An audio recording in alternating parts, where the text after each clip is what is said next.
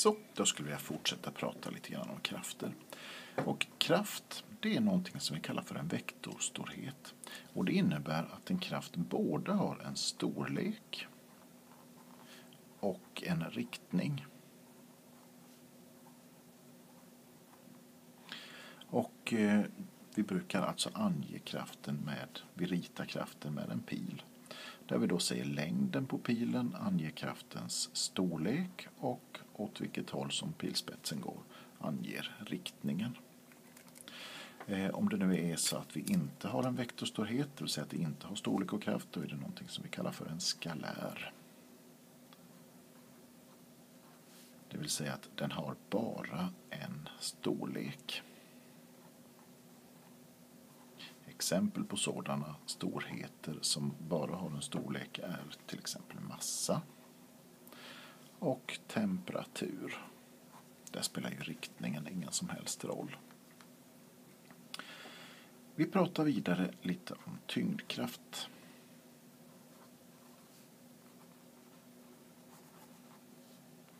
Tyngdkraften och hur vi ska markera den. Låt oss säga att vi har en liten låda här. Och då ska vi försöka se vad vi har för en kraftsituation på den. Ja, man skulle kunna tänka sig att vi tittar på små segment av lådan. Att vi delar upp den i små delar. Och då befinner sig en liten tyngdkraft från varje del utav lådan. Och alla är då riktade mot jordens centrum. Men det är inte på något vis bekvämt att göra på det sättet. Därför tar man och ritar en enda stor pil. Man lägger ihop alla de här och säger att den angriper från föremålets tyngdpunkt. Och sen så går den ner mot jordens centrum. Och är det en figur som är symmetrisk så befinner sig tyngdpunkten alltid precis i centrum. Och är det en osymmetrisk figur så får man mäta upp tyngdpunkten på lite annorlunda sätt. Man hänger den på två olika ställen och så kommer tyngdpunkten att finnas någonstans i det centrumkrysset som bildas. Det finns en liten beskrivning i boken hur man gör det, så att det kan vi kika på senare. Så det är hur vi markerar tyngdkraften, och jag skriver ofta den så som m gånger g, därför att det är så vi räknar ut hur stor tyngdkraften är. Nästa begrepp, det är resultant. Det vill säga lite grann hur vi lägger ihop våra krafter. Låt oss tänka att vi har följande exempel, att vi har en bil som är lite svårstartad. Där är den. Och så finns det två personer då som hjälper åt att knuffa på den här bilen. Och bägge de anbringar varsin kraft. Den ena anbringar en kraft som är på 200 Newton.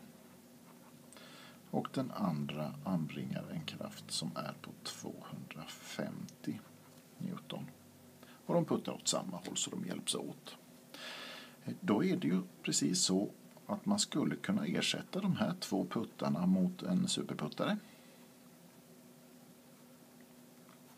Som då istället puttar med den sammanlagda kraften F1 plus F2 450 Newton istället.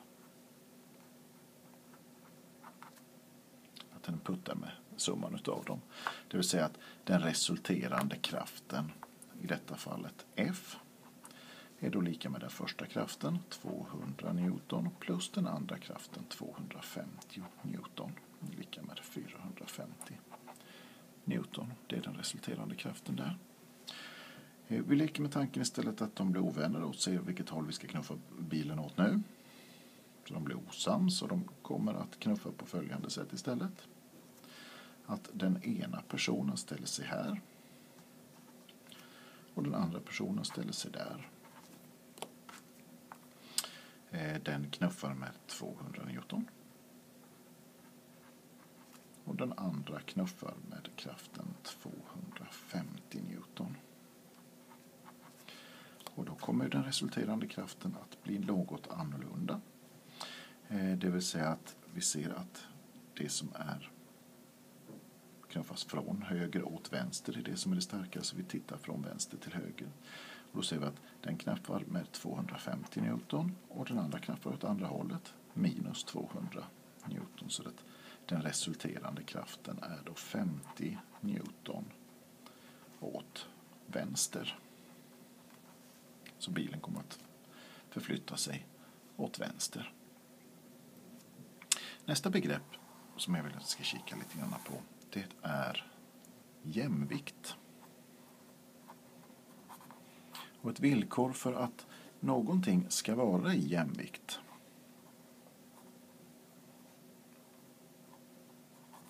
då måste den här resulterande kraften F vara lika mycket stor som 0. Det vill säga att det finns ingen resulterande kraft. Vi tar ett exempel på detta också. Och då tänker vi att här har vi en bordsyta. Och på den bordsytan så står en paket med en viss tyngd som då är ritad från centrum och ner. Den är m gånger g stor. Lådan står stilla, den är jämvikt. Det vill säga att det måste finnas ytterligare en kraft som finns med, som är motriktad och lika stor. Och det är den kraften som underlaget ger lådan, som bänkskivan ger lådan. Den kallar vi för normalkraft, stora N.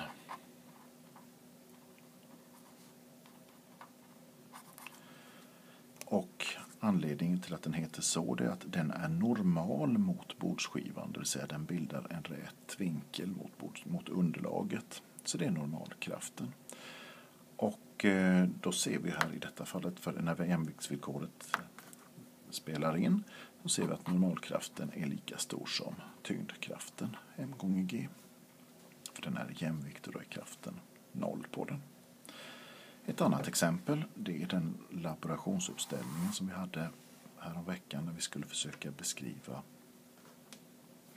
tyngdfaktorn. Då hade vi ju en dynamometer och i den så hade vi fäst en massa. Och den där massan, den befann sig då i jämvikt.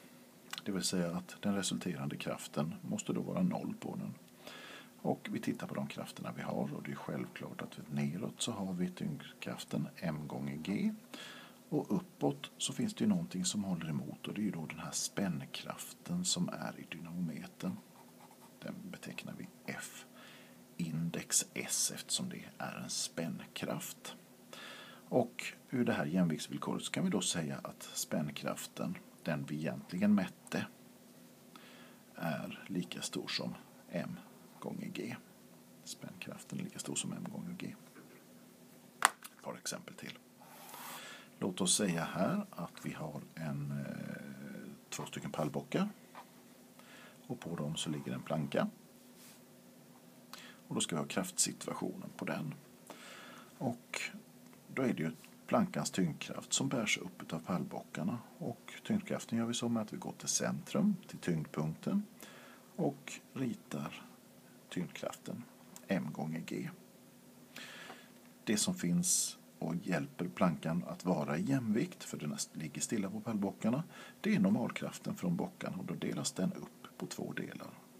Där är normalkraft 1 från den pallbocken och där är normalkraft 2, N2.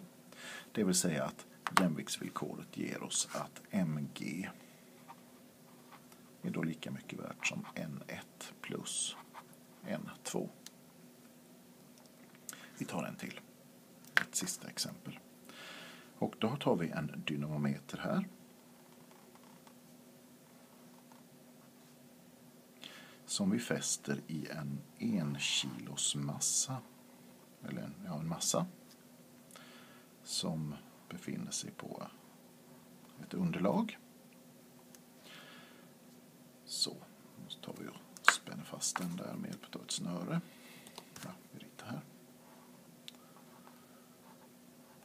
Så, där finns den. Och kraftsituationen som då gäller är att här har vi en tyngdkraft. M gånger G.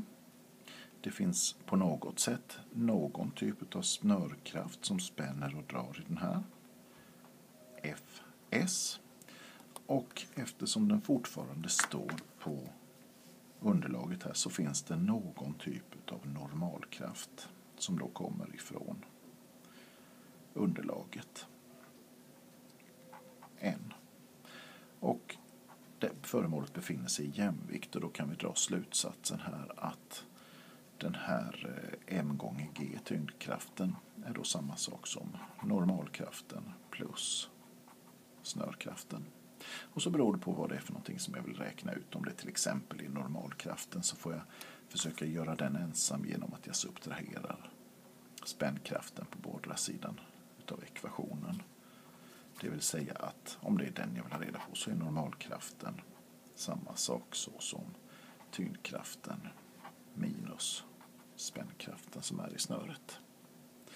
Vi ska räkna en massa exempel på det här, men nu har jag i alla fall visat hur man gör när man ritar ut krafter, att de har storlek och riktning, hur man kan addera dem till en resulterande kraft, och jämviktsvillkoret, att om det finns en jämvikt så är den resulterande kraften 0. Kraft neråt är lika stor som kraft uppåt, n mg. Kraft neråt lika stor som uppåt, kraft neråt lika stor som kraft uppåt, och kraft neråt lika stort som summan av krafterna uppåt. Tack så mycket!